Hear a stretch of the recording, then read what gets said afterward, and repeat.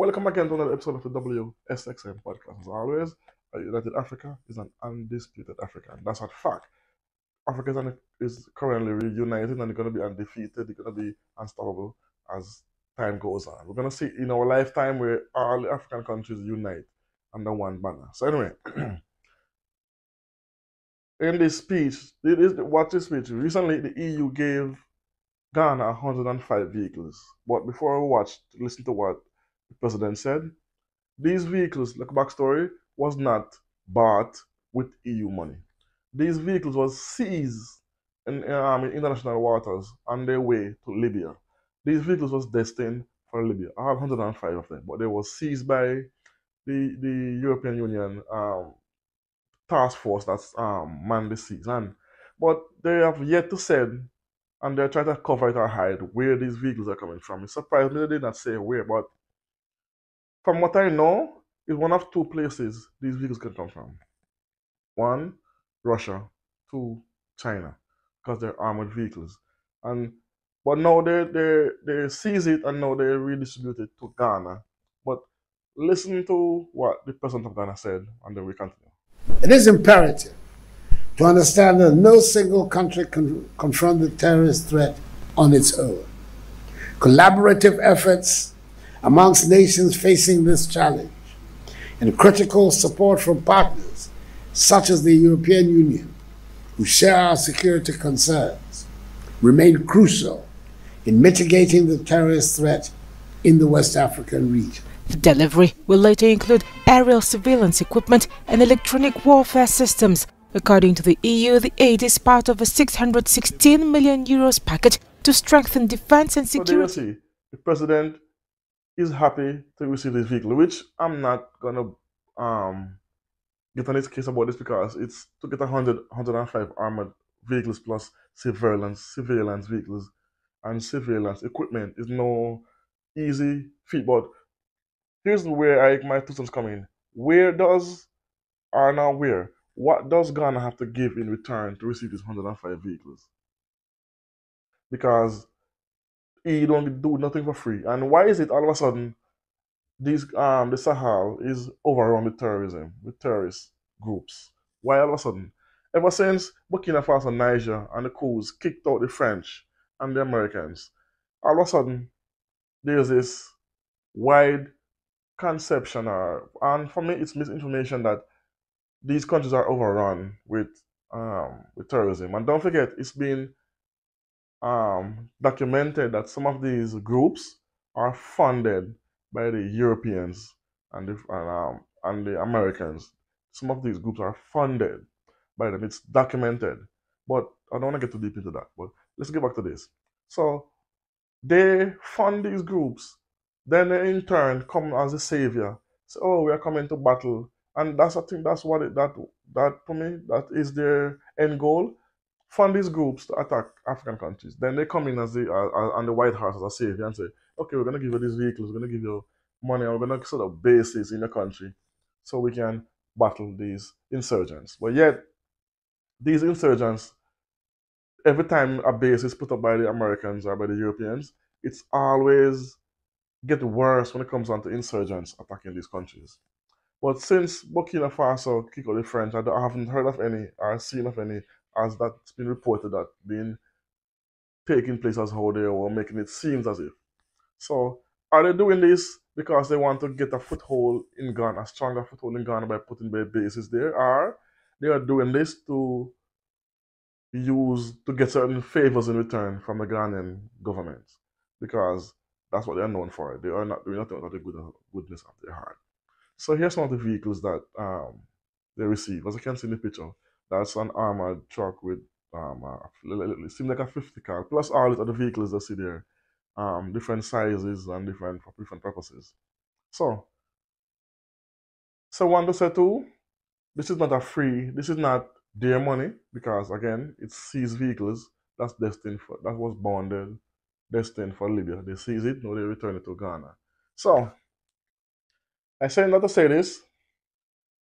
Don't listen to these naysayers or these propaganda machines like the news saying, oh, Africa is overrun with insurgents or terrorist groups. That's not the case. It's only the case when they want to put a base or to have favors. That's when they come in with this ridiculous theory. Or they also fund. We all know they fund coups as well. But not these current coups, but these current coups is done by um, righteous coups. They are right. They are in need of these coups, but they in the past help to assassinate African presidents, help to instigate coups, and to instigate civil disobedience, like what's going on currently in Sudan and in Somalia. They are behind it. Some of these things they are behind them, and I'm not. It's just not. It's not me just saying this. It's been documented all over YouTube, all over the world. I can go. There's documents stating where the French have, like for instance, when the French destabilized Libya along with the Americans, when they said Gaddafi was a war criminal, and just because the man has 140 ton of gold, and that caught the eye of the French president, I forget his name, Sarkozy, and then with the help of the Americans, they destabilized Libya. They destabilized Burkina Faso back in the late 80s as well. They- it's been countless places where we have seen this taking place. So don't be fooled by the EU coming in and bringing these 105 vehicles as if it's a gift. No, it's not. It's string attached. And I hope President Nana Akufo be very wary of what the Europeans are doing. And I find he's cozying up, especially to the Americans too, because he recently did a sit down with the Secretary of State Blinken, and he basically threw the African countries under the bus and said that he's gonna work with the Americans. Thanks for their help to stem overflow of insurgents into their country and blah blah blah blah. And which was very disappointing to me because if you want help, go to other African countries. Like Rwanda have a brilliant army. You have South Africa. You have Egypt. Even Egypt have a big. Even though Egypt don't see themselves as African, but they're still African, so they can say whatever they want. But they have a huge army as well. Turkey, if other African countries get the help of African countries to fight these insurgents, because Africans tend to look out for Africans because we are one, but Europeans come to instigate, put countries against each other, and also reap the resources and take it back to their country.